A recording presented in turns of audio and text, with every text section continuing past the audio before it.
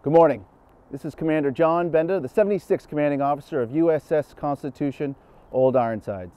And as we do every morning here in Boston at 0800, we're about to fire the 24-pound long gun and raise the national ensign high atop the main mast of America's ship of state.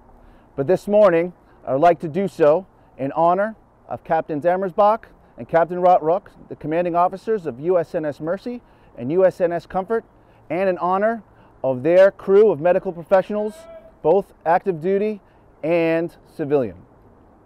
This ship is a living symbol of America's great maritime history.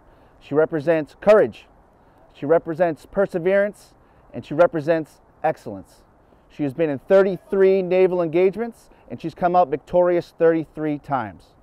To the crew of USNS Comfort and USNS Mercy, thank you for everything you've done. Thank you for everything you will do for the cities of New York and Los Angeles, and for a grateful nation. Together, we will defeat this virus. I salute you. Huzzah!